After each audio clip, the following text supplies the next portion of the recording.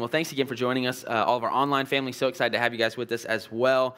We are jumping into, I believe, the 6th week of our series, Messy Matrimony. Have you guys enjoyed this series so far? Talking about marriages and dating and relationships and all the things. And for some of us, we've been like, there's weeks I hated because I felt just so convicted. Or there's weeks, that I needed and God is moving in this relationship. Or just all kinds of different feelings and emotions and lessons coming out. And so I hope you guys have enjoyed it. And I'm excited for today. And for today, I want to start out by asking a question. We're going to see who can be honest this morning, okay? Is anybody in here, would you consider yourself a binge watcher, okay? Okay, so we've got a few, and then we've got a couple people who don't want to tell the truth. That's fine. We'll work with it.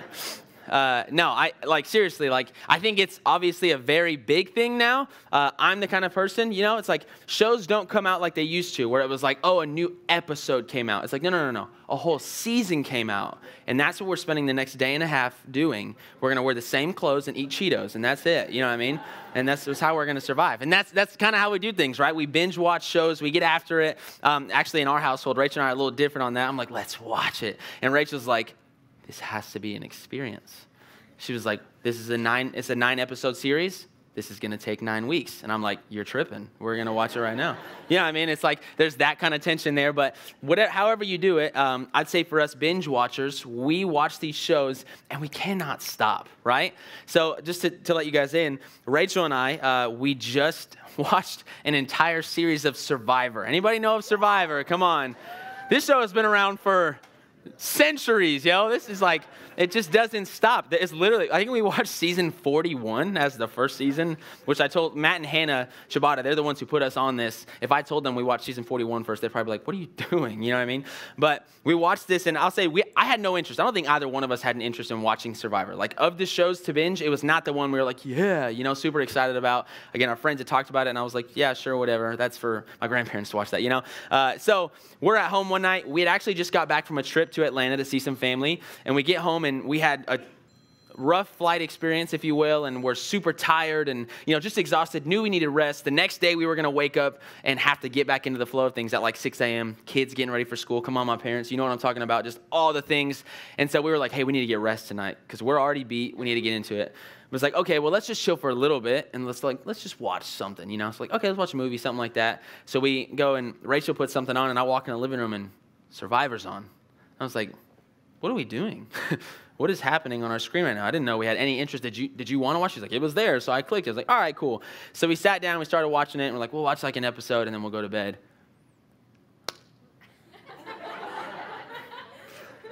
We watched like 4 full episodes of Survivor, and they're almost an hour long or something like that. I don't know. It was like maybe 3 or 4. We were there for a hot minute, y'all. Okay, by the time we looked at the clock, it was like almost 1 a.m., and it was time for bed. Like, we were like, we just did this. You know what I mean? But it's so hard. If you've ever watched the show, okay, I'm just going to talk about Survivor for a second. It's insane. Like, the people are ruthless, okay? And Jesus loves all of them. But oh my goodness, if you watch that show, it's a mix of emotions. You're like, you find this person, you're like, I like them a lot. Like, they're so honest. And then you see them lie to somebody and backstab them. And you're like, I hate them. You know what I mean? It messes with your emotions so much. Well, we were so pulled in. That's what they do. So pulled in the show. Watched that. Went to bed at that time. Woke up the next day. Destroyed. Okay? Got up. Started getting the kids ready. We're like, we literally, I don't think I said this first service. Rachel and I laid in bed when the alarm went off. And we're like, they can be a little late to school, right?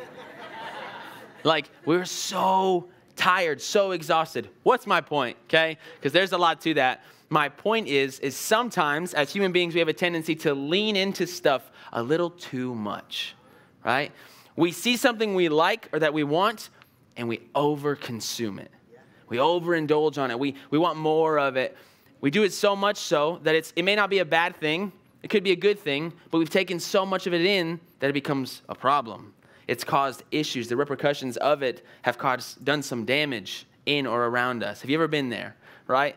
This is a real thing, and the Bible actually talks about this, I'm sure, in a lot of different spots, but one specifically that I want to take a look at is Proverbs 25, verses 16 and 17. Check this out. It says, if you find honey, eat just enough. Too much of it, and you will vomit, right? Something good, bad situation at the end. Verse 17, seldom set foot in your neighbor's house. Too much of you, and they will hate you. Very good, right? It's like, okay, you can have a neighbor. You can be friends with your neighbor.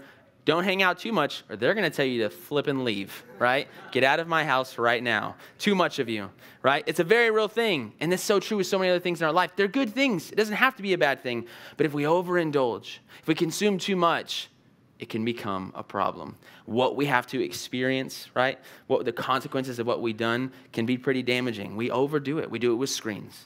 We do it with food. We do it with people in our relationships. And one place that I think we often miss, it goes right over our heads as one of these places where this issue is in our romantic relationships, in our marriages, in our dating relationships, in those times with that significant other. This is a place where we can see this issue in a huge, huge way. You're like, what are you talking about? This is a person I love. How is it wrong for me to just be consumed by them, to love them so much and want to spend all of every waking minute, all of my time with them, right? I should love them. It's like, you totally should. And you should want to spend a bunch of time with them. Absolutely. But we overdo it. We get into this place where there's this line of priority, okay? Like there is with so many things. And this line of priority between the relationship with our significant other and the relationship we're called to have with Jesus gets a little blurry sometimes. And we lean farther in one way than we're supposed to, right? Instead of towards Jesus, we over-prioritize this person that we love so much. The intention is good. The heart is there. But are we missing something big? So that's what we're going to take a look at today and what it really means for us. And to do so, I actually want to specifically talk to a specific group of people in here. And that is anybody who is single. Okay? And you're like, oh, no, I knew I shouldn't have come today. Right? All I want to say just up front, and because what we're going to get into, it speaks to everybody, including single people a lot. And I think that has been probably a struggle if you've been attending Grace these last 5 weeks. And it's not that the intention was to do this, but it's just a real thing. You get into a series called Messy Matrimony, and the focus is marriage. The focus is relationships, and it's about other people. So if you're the single person in the room, you're like, I just can't wait to be done. You know what I mean? Like, sure, maybe there's little things I've grabbed and grown in, but this just feels like it wasn't built for me. It feels like an opportunity to come in on a Sunday and go, oh, we're still in our marriage series. I can just kind of tune out, right? And I'll be okay. And that's a very real feeling. So maybe that's you. You're like, yeah, man, I'm not really interested in this. I'm just single and not ready to mingle, you know? Single, maybe eat a Pringle. You know, that's just me. I just want to chill. That's all I want to do. Amen to that, right? If you're in that spot, that's not a bad place to be. What I want to get at and what I'm trying to get at in this is this whole series and just these conversations can often make it feel like singleness is an issue. And I do not believe that that's the case. And so our goal today is to look at some scripture where we see the Apostle Paul actually talk about that not being the case. So we're going to look at this. This is 1 Corinthians 7, verses 25 through 28.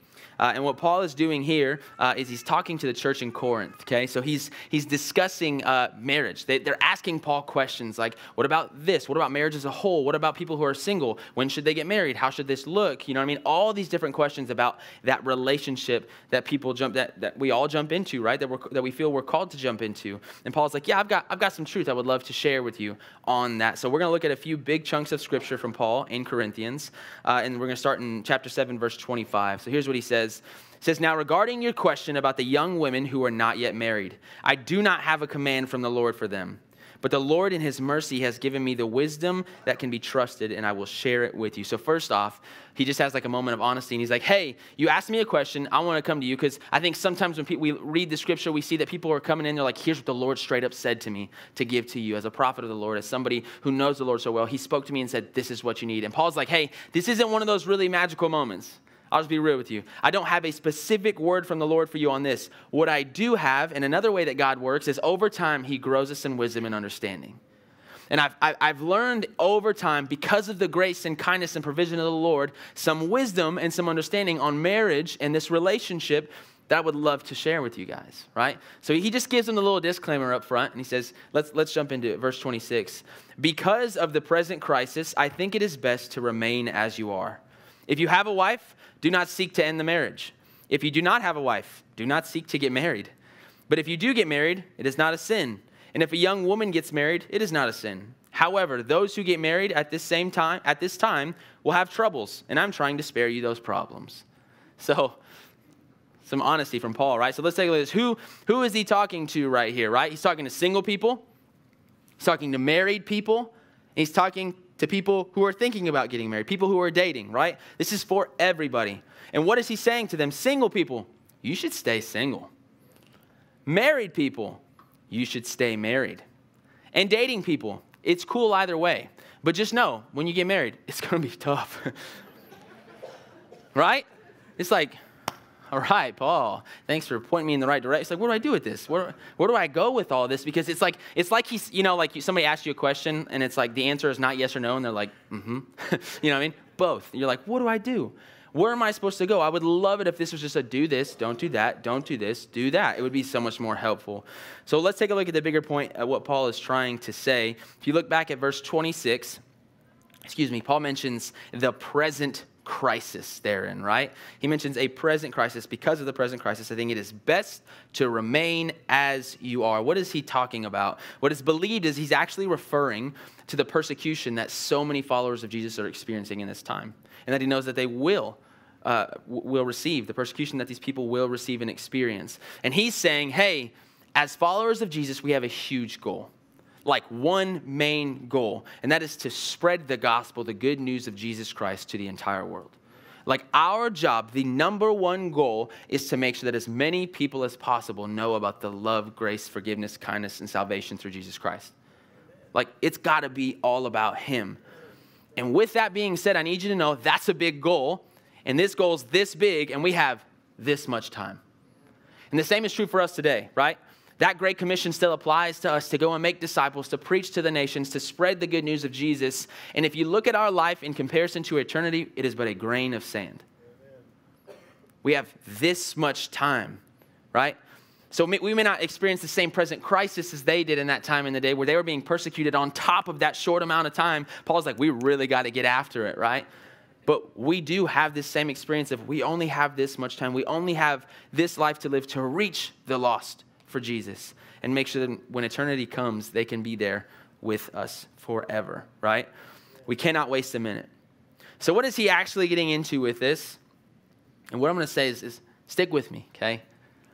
But I would make the argument that Paul is making the argument that marriage is probably not as central as the church has made it.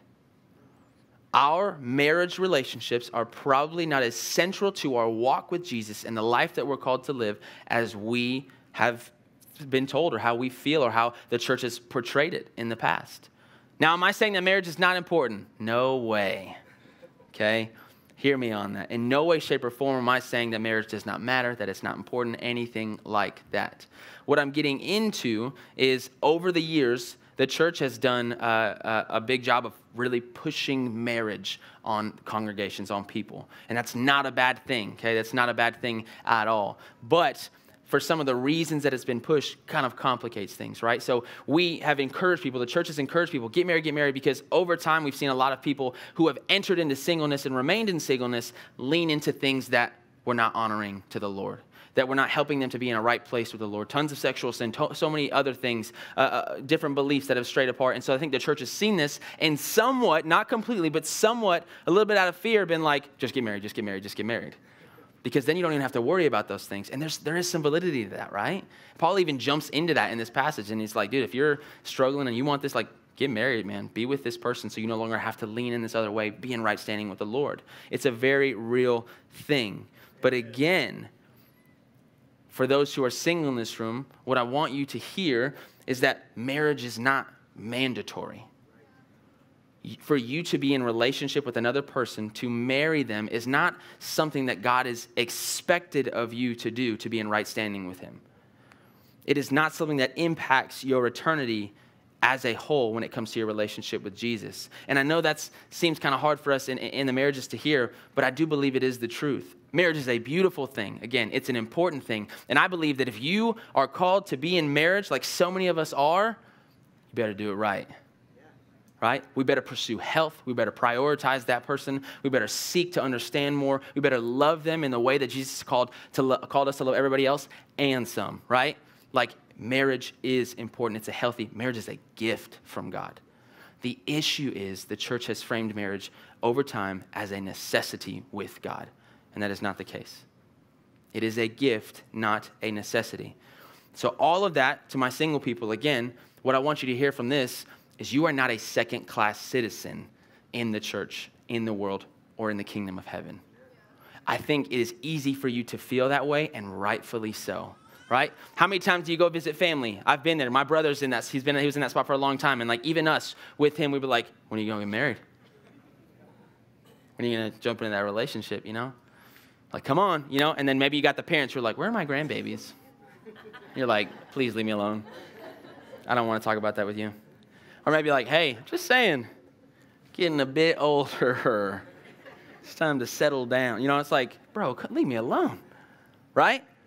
I think we feel that. And it's not that what the rest of the world, Paul says, to get married is not a sin. It's not that the rest of the world is doing something wrong, right? But we are following suit in a lot of ways of just what we see the rest of the world doing, and we're getting married into these relationships. And for some of us, we just haven't seen that happen. Or maybe we just don't feel as much of a desire for that to happen. And we start to question and wonder, is something wrong with me? Am I missing something? Should I just keep pursuing? Should I try to just force it and make it happen because I don't want to be the odd person out? Am I broken? Like, what is it that's just not making this work? And we start to lose the content that we're called to have with Jesus. We start to forget where priority should ultimately lie. And that's the big idea behind today. Again, for all of us, there is a top priority, and his name is Jesus. And so many times we get it wrong. And that's where Paul comes in again here in 1 Corinthians 7, verses 32 to 35. So why is Paul pushing on this? Why does he even make this argument that, hey, this is not a mandatory thing? It says here in verse 32, I want you to be free from the concerns of this life. An unmarried man, can spend his time doing the Lord's work and thinking how to please him, to please Jesus. But a married man has to think about his earthly responsibilities and how to please his wife, which is absolutely correct, right? It's not wrong for a man who is married to do that. He's got responsibilities. I would say God wants you to take care of those responsibilities and to take care of them well and to steward your marriage well and to love your wife, to love your husband well. His interests are divided, right? In the same way, a woman who is no longer married has never been married can be devoted to the Lord and wholly in body and in spirit. But a married woman has to think about her earthly responsibilities and how to please her husband. I am saying this, verse 35, don't miss this. I am saying this for your benefit, not to place restrictions on you. I want you to do whatever will help you serve the Lord best with as few distractions as possible. That is Paul's point. Paul wants us to give Jesus priority. I want you to do whatever it is, stay married, stay single, stay married, right? Stay single, if that means that you can give Jesus the throne of your heart. If you can fully submit, if that's what it takes to help you go, Jesus, your way over mine, 100%, I'm all yours. So you've got the space to enter into the calling that he has for you. So you've got space to enter into the plans that he has for you. It's like, Jesus, I need to place priority on you. Do you see this? It's really a beautiful tension that Paul creates, right? This beautiful, beautiful tension of, again, it's not wrong. And we should steward our marriages well. We should find health in that. But because we are broken and sinful human beings, we have a tendency to go overboard. We have a tendency to look at the person we're in love with or the relationship as a whole and make it our everything. And Paul says, only Jesus is called to be your everything. Amen. Only Jesus is called to be your number one. Only Jesus is called to sit on the throne of your heart and of your life. Does not mean the other stuff is bad. But Jesus should always be the greater good in our hearts and in our lives. So here's the big why, okay? And this is going to feel heavy to say, but it is very real, right? If we choose to prioritize anything over Jesus, what we're leaning into and starting to experience is this really little word called idolatry. Right? We don't just do this with each other. We do it with a lot of things. With our phones, with our free time. Like we do a lot of stuff. And we place them in the throne of our heart instead of Jesus. Jesus talks about this in Matthew 6, right? And he's talking about people clinging to the possessions of this life and the things of this world, right? And more specifically, he even talks about money here. But what he says, I believe, it's so true for every single thing, because everything that is not Jesus has the potential to be that idol, to be that Lord in our lives. He says, no one can serve two masters, for you will hate one and love the other. You will be devoted to one and despise the other. Jesus has to have the throne, because we cannot be devoted to him in a healthy way when something else is there, when something else is in charge, when something else is pulling our attention, when we've made something else or somebody else, even in our marriage, our everything, our number one priority. So does that mean if we get married, Pastor Ricky, we're committing idolatry? Yeah, we won't go there. Idolatry? No, not at all. But there's a chance that we could. And that's what Paul wants us to avoid. That's what he wants us to see. Again, this is also coming from a guy, from me and from Paul, people who, Paul is completely single in all of this, right? So for him to speak into marriages and be like, you shouldn't do it. It's like, well, it's easy. You never wanted to. You want to just pursue this thing. You felt called to do this thing in your life, right? Paul didn't have that relationship. He didn't have that marriage, right? And then for me, it's like, I'm speaking into singleness. You're like, dude, you haven't been single. It's like, I know, but the truth of Jesus remains the same. And his heart for us remains the same no matter where we come from. So why Jesus? Okay, you look at this big picture, and why is it that Jesus needs to have the throne of our heart? And like may sound really simple and on the nose, but let's talk about this for a second. Why is it that Jesus deserves our everything? He should have our everything, and not somebody else. 3 reasons why. Okay, the first reason, he satisfies my longing. Yes. Jesus satisfies my longing for something else. Psalm 107:9 says, for he satisfies the longing soul, and the hungry soul he fills with good things. Amen. Right? We've got this void in us, this emptiness that can only be filled in a relationship with Jesus, through him, through his spirit. Right? Rachel Bustos, my wife, is my best friend in the entire world. She is the greatest person on the face of this earth, okay? You can fight me on it. She's outstanding. She is amazing, right? Rachel has helped me. God has used Rachel in amazing ways to help bring healing into my life, to bring restoration, to guide me, to provide for me, all kinds of stuff. Rachel is awesome, and I love Rachel so much, and she will always be the number one person in my life on the face of this earth, but she is not my everything. She does not compare to the King of Kings, and she's not supposed to in my heart. I would be doing her a disservice if she did. There's only one seat on the throne, and that is for Jesus. He's the only one that can satisfy my longing. We fill a void, and we try to place other people in that void and say, make it work. Make it feel better. Make this be complete, right? Pastor Josh talked about the Jerry Maguire scene. He's like, you complete me. No. And they never will. Only Jesus can. Only Jesus will. Right? When I was thinking about this, all that kept coming to mind is like, you know those baby toys where it's like got different shapes on each side and you got to put the right shape in that shape? It's like, this is us. We take the star side and we're like, ooh, rectangle. You know what I mean? Just like fit, work, fill the void, make everything better. And it just will never work, church. It never will. Only Jesus. C.S. Lewis says it this way: if I find in myself a desire which no experience in this world can satisfy, the most probable explanation is that I was made for another world. I was never made to rely on another human being, no matter how much I love them, no matter how much joy they bring into my life, no matter how much health that God has used them to bring in my life. They were never meant to compare. They were never meant to satisfy. Only Jesus.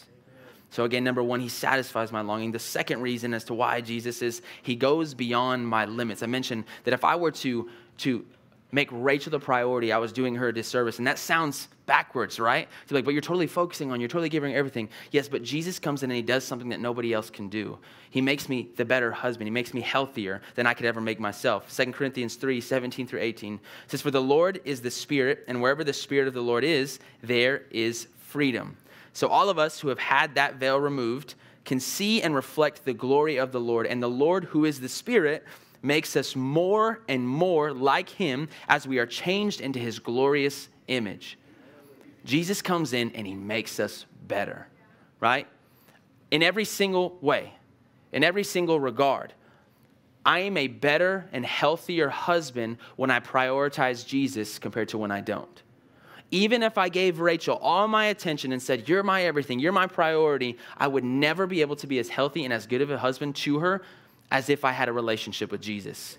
The cap is here for me. Jesus takes it all the way up here. He makes us better. I had this explained to me one time, and I've used it when I do like marriages and stuff like that, or weddings, but you picture a triangle, and at the top of the triangle is Jesus. At the bottom corners is the couple, the husband and the wife, and as they each individually follow their path, their line to Jesus, they grow closer together. Do you see it? They become better for one another, healthier for one another. But it's an individual thing. It's not, oh, let's spend time and let's do Christian stuff together. No. Let me have a relationship with Jesus alone. Because that relationship alone, if I prioritize that, God will help me become a better husband. He will help me grow into a better father, a better friend, a better brother, sister, family member, whatever you want to call it, a better pastor, all of it. He does that, but I've got to prioritize him. He takes me beyond my limits. And the third thing, his priority is eternal. The priority of Jesus in my life is eternal. It'll never change. It's never supposed to change, right? This is in Matthew 22, verse 30. Jesus says, for when the dead rise, they will neither marry nor be given in marriage. In this respect, they will be like angels in heaven. Marriages will not exist when we go to heaven. That's what we believe. When we go to heaven, it will not be husband and wife, right? It'll be children of the one true King together, worshiping his mighty name, living with him in his glory. That's it. I don't know all the other things that God's got. But marriage there is not the thing. He becomes the priority. Now don't walk out of here going, you heard that? Eternal mindset. Still love your spouse. Okay? It's not the point of today, okay? God has good things for you now. In your marriage now. Right? But Jesus is the priority. So again, to my single people, to the people here, God may be calling you to a season of singleness, and I don't know how long, how short that may be in your life. But you were called to find contentment with that. We are all called to find contentment with that. It just may look a little bit different. Because you don't have another human being does not mean that you are lonely or that you have to be. And I'm not trying to disregard your feelings or how it feels. I don't know. I've never been in your spot. But I know that Jesus loves you so much. And if he calls you to do something, he's going to be right there with you, helping you all the way through it, giving you exactly what you need. You just got to choose him and trust him every single step of the way. You are not a second-class citizen. And married couples, you are not wrong for loving your spouse. You should love them well. I actually have a couple of disclaimers I want to give you. First thing, marriage is beautiful. It's amazing. It's powerful. It's a beneficial gift from God. Proverbs 31:10-12 says, who can find a virtuous and capable wife? She is more precious than rubies. Her husband can trust her, and she will greatly enrich his life. She brings him good, not harm, all the days of her life. Amen. This relationship is a beautiful thing. It is a God-created, ordained thing. And it is meant to be taken care of and not to just be taken lightly. But it is still not the number one priority. It is not the relationship that makes a difference. And I'll say this too. You can love your spouse well, because I think for some of us, we hear that and we're like, okay, does that mean I can love my spouse and how do I do that? If Jesus is my priority, do I stop loving them as much or whatever the case needs to be? You're going to figure that out with the Lord. But I can promise you, with him again, you can love your spouse very well and still keep Jesus priority. It's 100% doable through him. Last thing I want to encourage you to do. Check the throne. Check the throne of your heart. Check the throne of your life. Who's been given the time there? Who is sitting on that throne? For us married people, is my spouse, is the person, or is it the dating people, is my relationship, the person that I would hope to spend the rest of my life with? Am I over prioritizing them? Am I going above and beyond in a way that I shouldn't be for them? Have I taken it overboard? My prayer, our prayer should be, Jesus, show us how to change this. Show us how to get you back to where you belong, what is rightfully yours. For us single people, am I struggling with contentment here? Am I struggling, because it is hard, rightfully so again, to see everybody else doing what they're doing and feeling like something's just wrong with me. Jesus, help me to find contentment in you and you alone. And give me strength, Lord, to know that you will provide a family for me. You think back to Paul real quick, right? His family was the church. Paul did not have that family at home. He didn't have the kids and the wife, but he knew everywhere he went, there were people who were providing for him, people sending him stuff in prison, people taking care of him, saying, we are your family, we love you, Jesus loves you, and we want to show you that by being here for you every single step of the way. God has that family for you. You are not losing out on community by not having a spouse. God has people for you who you can have beautiful and rich relationships with as well, in an amazing and spiritual way, in a way that only God could do. It is available to you. I'm not saying it's easy to get there, and I understand there's the confliction, there's the issue. But for all of us, every single one of us, our heart's desire should be, Jesus, take reign, be king, be in the place that was meant for you to be. Can we stand up, church? We're going to pray together.